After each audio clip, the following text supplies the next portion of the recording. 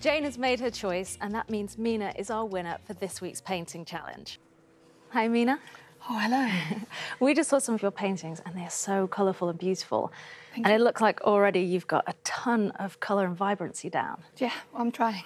Can you talk us through your approach to this painting? Yes, so I try and get the mood in with several very thin, transparent layers.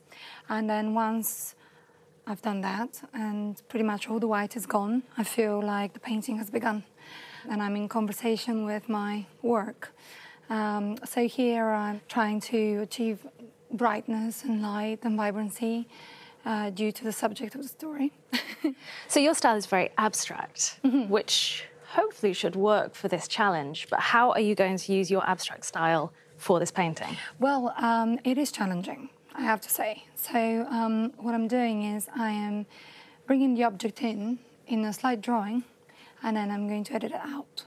And then hopefully by the end of that process, we will have part of the object in and part of it out, but it will mainly atmospheric. There are things that I never seem to be getting away from. So that's like drip paint, it's like pigments and drips and yellow. It seems to be always around.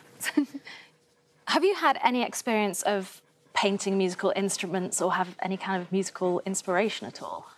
I paint with music on the background, but I have never really painted a musical instrument before. I love music. I relate music to rhythm and tone in colour.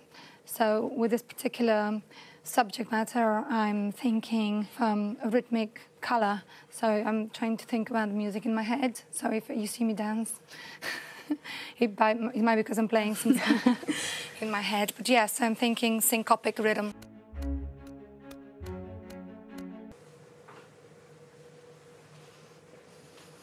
Hi, Minna. Hi. How are you getting on?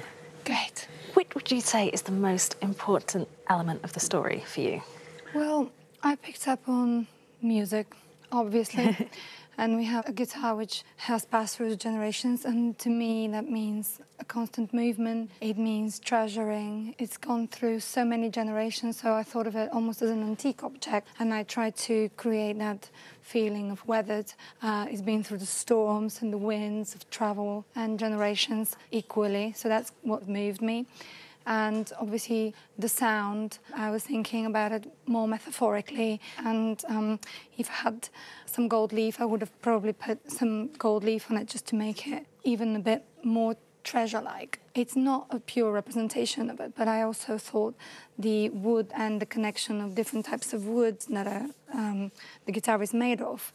So it's all these lines in the fascia of the guitar made me think of people growing big and small, but still staying together. So that's what I'm depicting here. So I'm thinking this object being elevated in the storm of life, and it's there as a memory to everyone who wants to have it.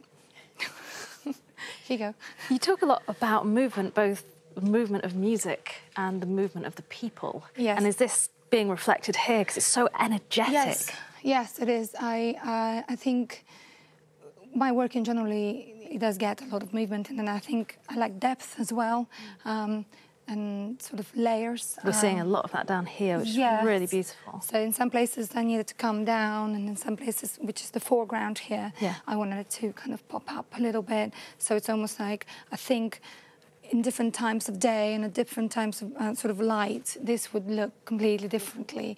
And that's, I think, what music is like, depending, sort of, just give it that. This painting is all about music in my ear, so. Amazing. Thank you. Thank you so much. Thank you very much.